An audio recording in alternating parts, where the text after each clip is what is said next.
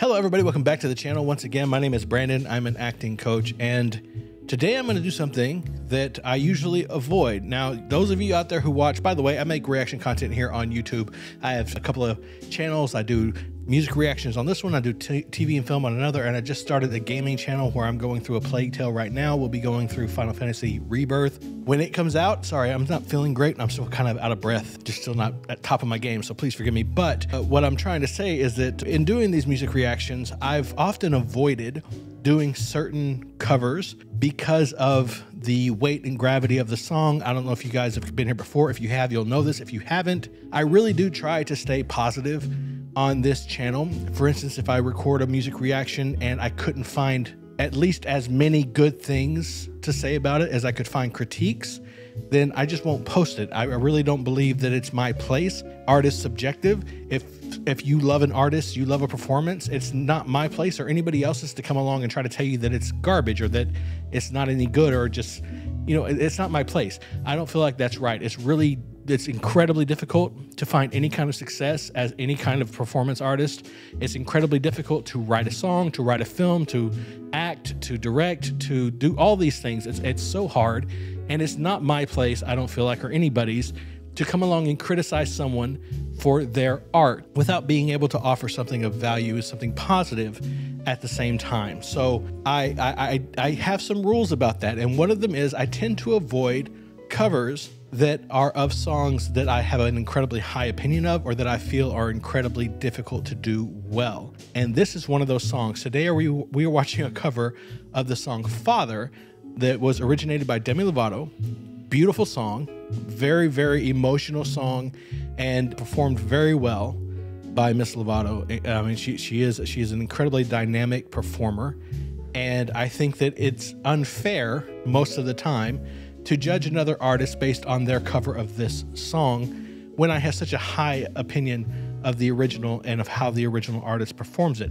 That being said, today I am watching a cover of this song by a very young artist named Emma Kok. Now, I don't know how old she is in this video. The last video I watched of hers, I believe she was only 15, but she really blew me away. So for those of you out there who are Emma Kok fans, if this gets posted, please know that the fact that I'm even doing this reaction is a massive indicator of how much I respect Miss Kok's performance ability. Not just her vocals. The vocals are one thing, but for a song like this, if I don't feel like an artist has the emotional maturity and depth and wherewithal, like awareness to really deliver this song in a powerful way, I won't even touch the reaction. I won't even attempt it. So the fact that I'm even sitting down to record this says a lot about how much I admire Emma's ability to communicate physically through body language, facial expression, just a full body performance from the songs that I've seen her do, and I've only seen her do 2. That's a huge, huge compliment. So I want to say that off rip. What I'll say next is, if I do have any critiques, please know that one, I'm often just giving critiques for those who are watching this channel who are aspiring performers in one way or another, whether it's acting or singing or whatever. There are oftentimes things that I see people do who are very established performers, who are very talented performers, that I think are not good practice. Whether or not it works for the artist in front of me is a different story, but it's not necessarily good practice, especially if you're trying to establish yourself or trying to grow an audience as a relatively unknown performer, as I'm sure I get coming across this channel from time to time.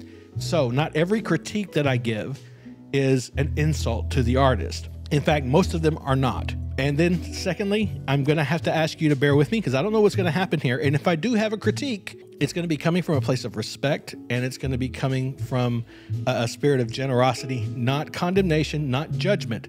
I'm not trying to belittle any of these artists. If I do offer a critique, it's always from the perspective of, this person is great. Here is something I think could make this performance a little bit better, or here is a space where I see this artist has room to grow. And if you don't think Emma has any room to grow at all, that she's absolutely perfect and never makes any mistakes, that would be amazing.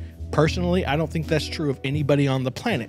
And I don't think that Miss Kok would probably say that about herself. I don't think even the best performers on the planet, the most established, would say that about themselves. I don't think that people, even in this space of people like Celine Dion or Kelly Clarkson or Laura Fabian or Floor Jansen or Aurora, none of them would say that they are perfect at everything and that they never make mistakes. So let's come at this from a position of kindness and grace, and hopefully everything will be amazing and I'll have nothing but wonderful things to say. But I do consciously look for things that I can point out that maybe could have been done better, or spaces where an artist has room to grow. This is something I do intentionally. This is a reaction, quote, commentary, quote, critique channel. That's what I'm here to do. So please don't take offense. I already have an incredibly high opinion of Emma. I know that her story is incredibly inspiring. I think that she's a remarkable talent. And I think that her ability to communicate emotion and to illustrate a narrative with her body, her face, using different colors and tones and different tools in her voice, I think it's immaculate and already so far beyond her years. So know that I'm coming at it with that level of respect.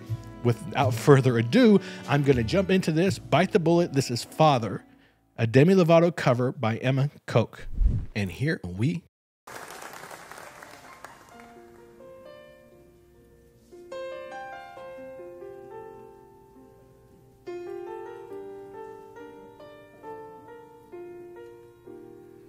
It's a wonderful setting for this.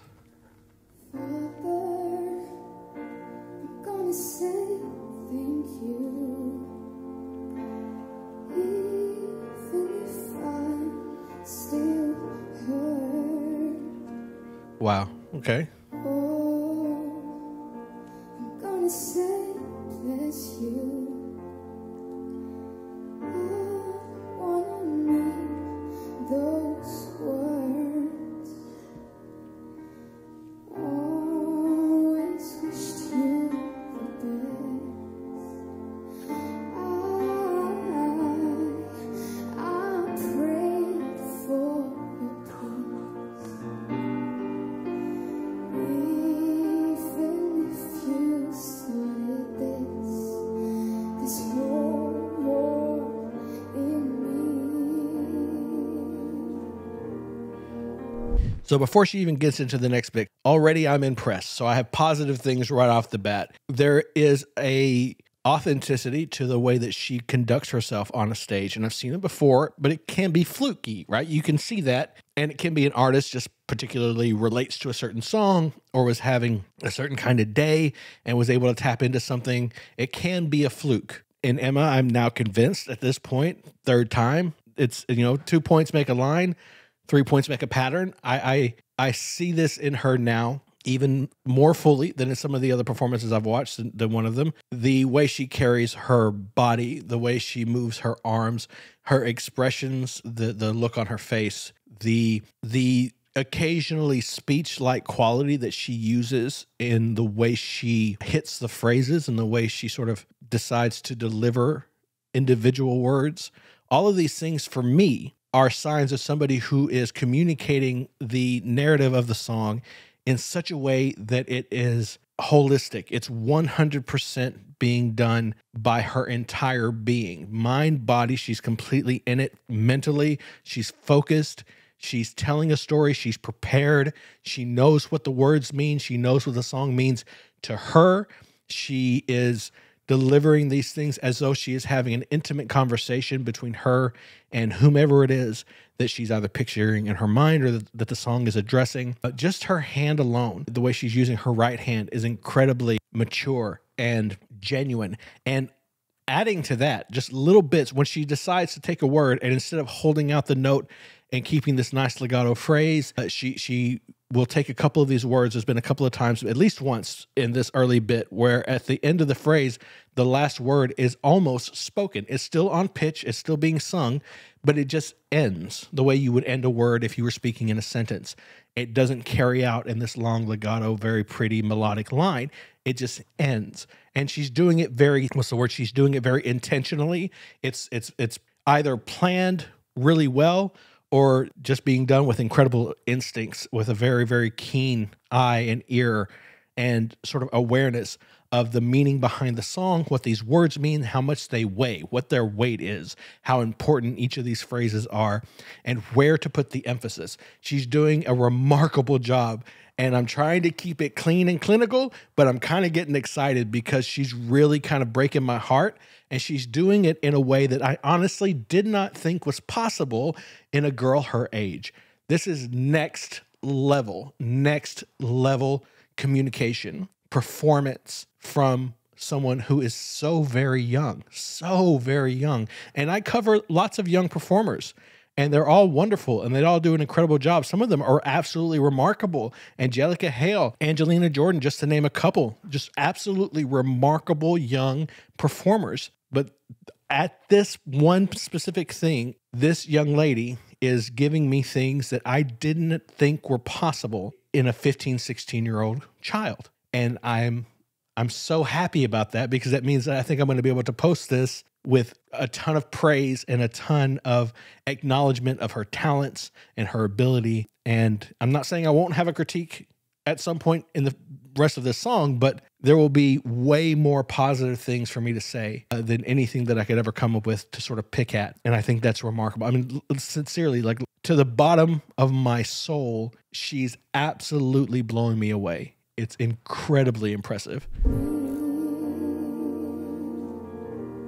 Look at her eyes, her whole face.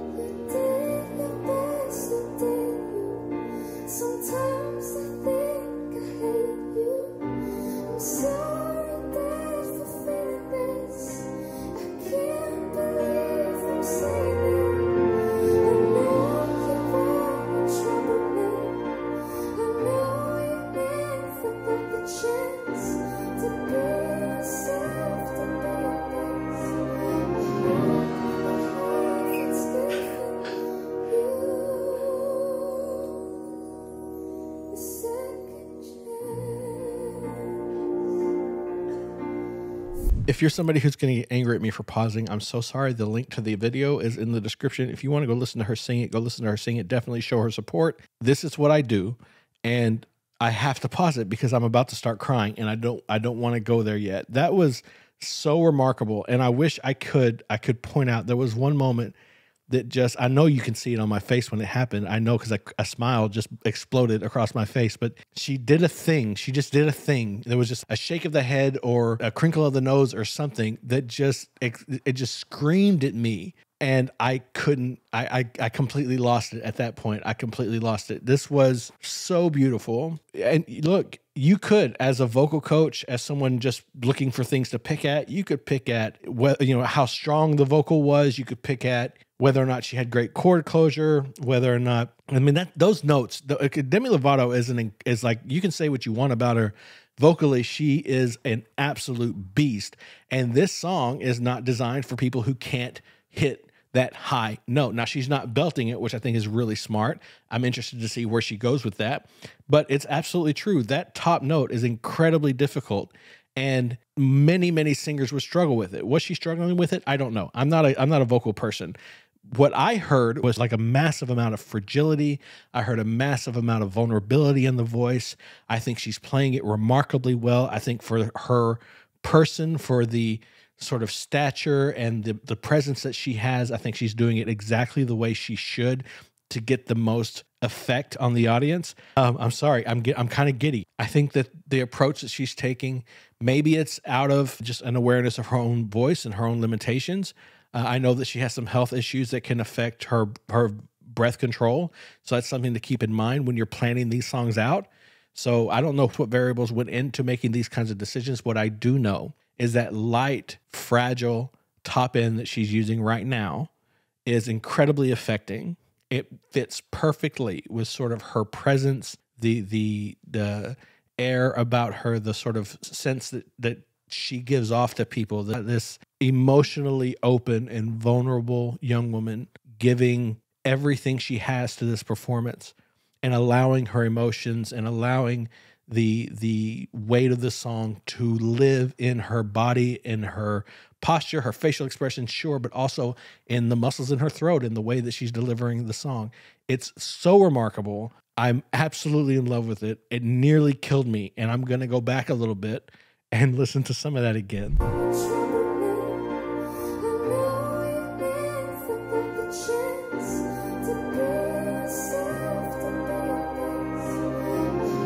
That little nod is what it was. It's so remarkable. I'm going to hear it. I'm going to go do it again.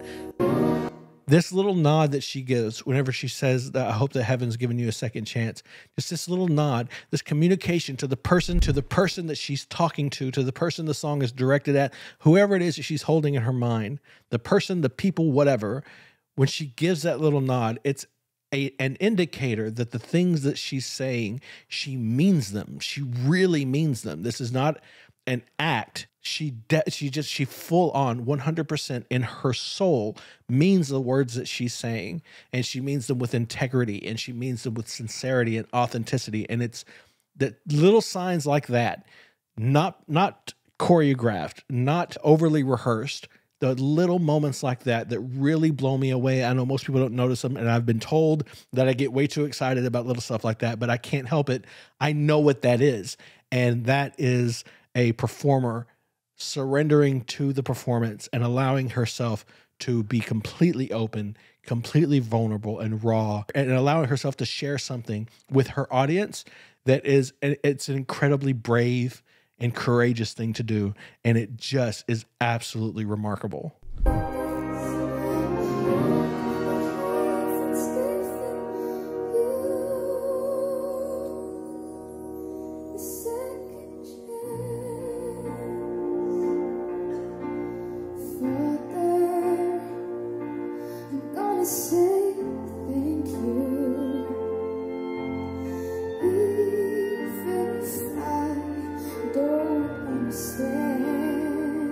I love these little choices she's making.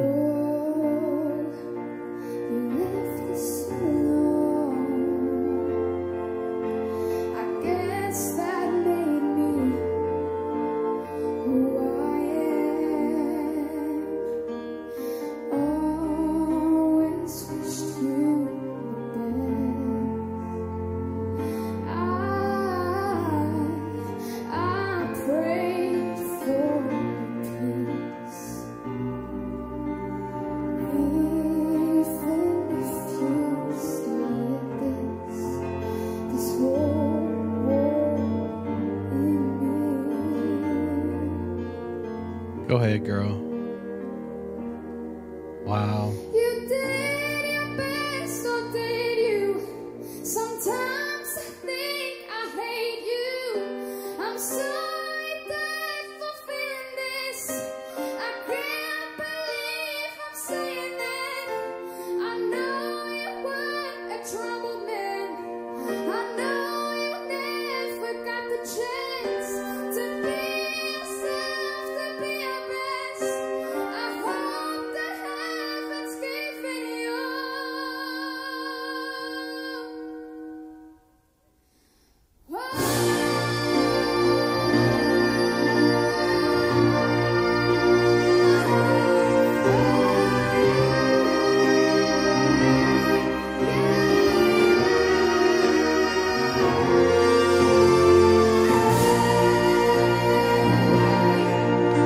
Sometimes I think I hate you.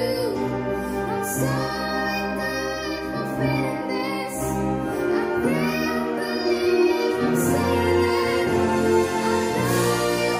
for feeling this. I can't believe I'm saying that. I know you were a troubled man. I know you never got the chance to be yourself, to be your best. I hope that heaven's given you a second